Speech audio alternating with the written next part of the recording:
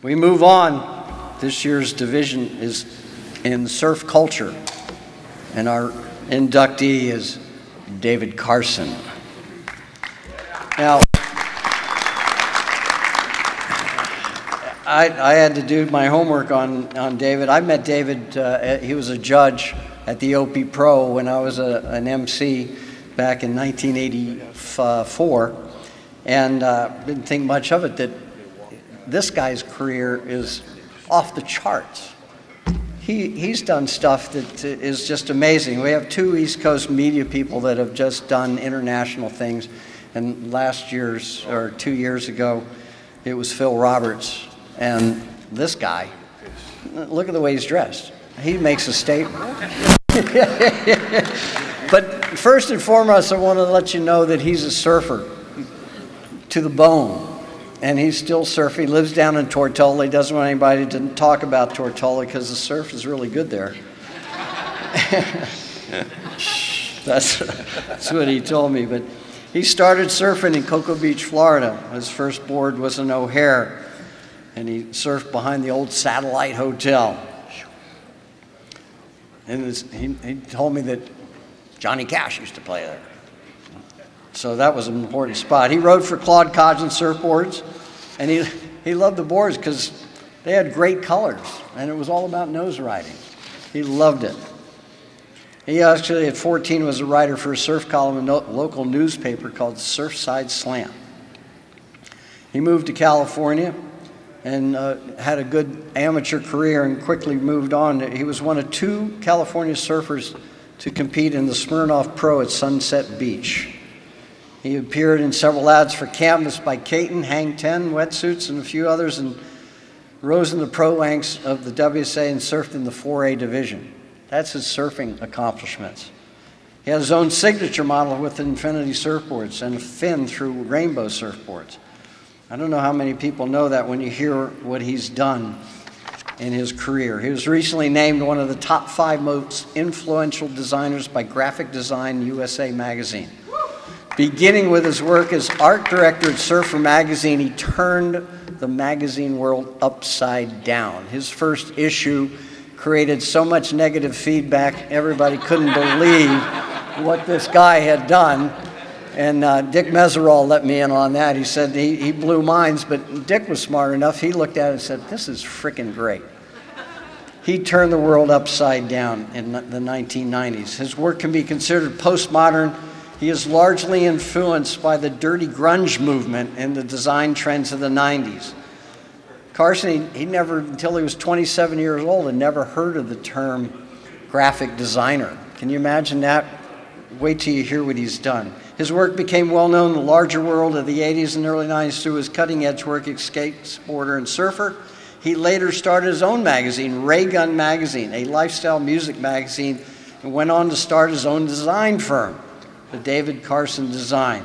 He has written and co-authored a handful of books characterizing design trends. David and his work have been featured in Newsweek magazine, a front-page article in the New York Times. The London-based Creative Review magazine dubbed David Carson Art Director of the Era. The American Center for Design in Chicago called his work on Ray Gun magazine the most important work coming out of America. This is overall. His work on Beach Culture magazine won Best Overall Design and Cover of the Year from the Society of the Publication Designers in New York. He's recognized by media in the world stage, not just the surfing stage. It's just amazing what he's been able to accomplish in such a short period of time. He continues to be active in the surfing community, working for Quicksilver, Suicide Girls, Samsung, Adidas, 9 Inch Nails, Pepsi, Toyota. He's moved into commercials and television. He was quoted by the Museum of Modern Art as probably the most influential designer in modern times. Ladies and gentlemen, David Carson.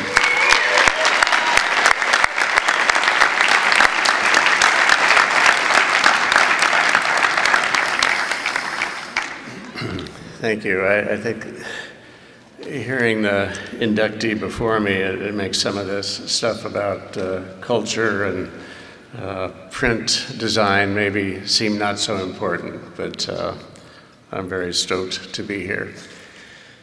Yeah, as was mentioned, I started surfing in Cocoa Beach, Florida, behind a Satellite Beach hotel, which was a very cool old hotel.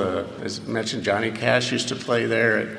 I remember it had a really weird smell. I used to go in there after I surfed as a little kid and get a candy bar, and it's just, wow, what is that smell? I probably don't want to know what that smell was.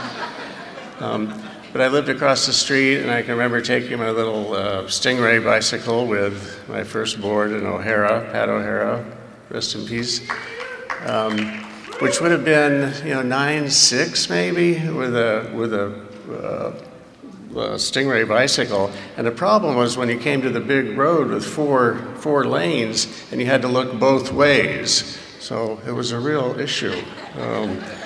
Most of the time I made it.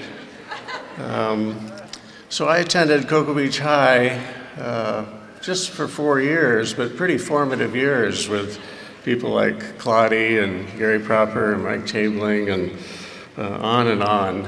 It was a pretty magical time to be learning to surf, basically. And one thing that struck me, being a young Grom that I was, is all these top pros, they all went to California. Which seemed like a good call. Seemed like, well, that's pretty cool. And they all went, but what surprised me more is that they all came back. And as a junior high school surf guy, I couldn't understand, why'd you come back? Why'd you come back? And I think it took me moving out there to start to realize why they had all come back. And when the space program stopped and we went back to California with my family, and I enrolled in high school there, all of a sudden there were all these groups, and they all hated each other, and they didn't hang out together. There were the bikers and the surfers and the football players. I'd just been at Cocoa Beach where everybody did everything, and it was great. And it really was different. And I started to realize, okay, I'm starting to see why they all came back. The waves are good, crowded and cold, but good. And they all came back, and that kind of stuck with me over the years. I later redesigned Surfer magazine, as was mentioned, and to unanimous approval and love. There was a lot of hate mail. I was at Surfer magazine, and which, by the way, if you had told me when I was at Cocoa Beach High that one day I'd be art director of Surfer magazine, I'd still be off the ground. But what struck me was Surfer and this redesign, and there's a lot of hate mail, actually. I had to go and get the mailbox of the editor, Steve Hawk, at the time, and I would try to get to mail before he did because there was so much hate mail coming in about this thing. But within a couple of months, it was no big deal. One thing that I've always thought defines for me the difference in maybe West Coast and East Coast surfing, one little way that I've noticed, and maybe because I've been involved in publishing and magazines, is we used to do the column in Surfer about, I actually forget what they call it, but basically the gossip column. And it would be like maybe one column on one page, and with a couple highlights of contest winners, and that would be it.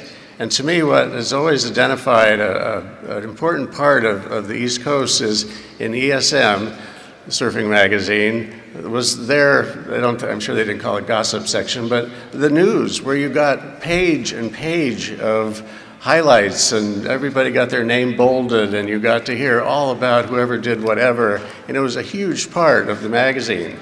And to me, that kind of summed up the difference of the two coasts. And I still feel that very strongly today. Blah, blah, blah. That's it. No. Is that what it's called? Blah, blah, blah. No, it's true stuff. So anyway, I just, I'd like to think that I'm getting this award because of my innate surfing ability. And I'll pretend that and probably tell other people that for many years. My current innate surfing ability as well. Nothing to do with this art graphic stuff, but whatever that is. You can't read it anyway.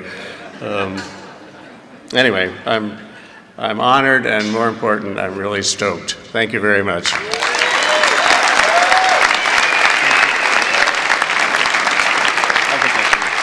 my money, buddy. Yeah, sure.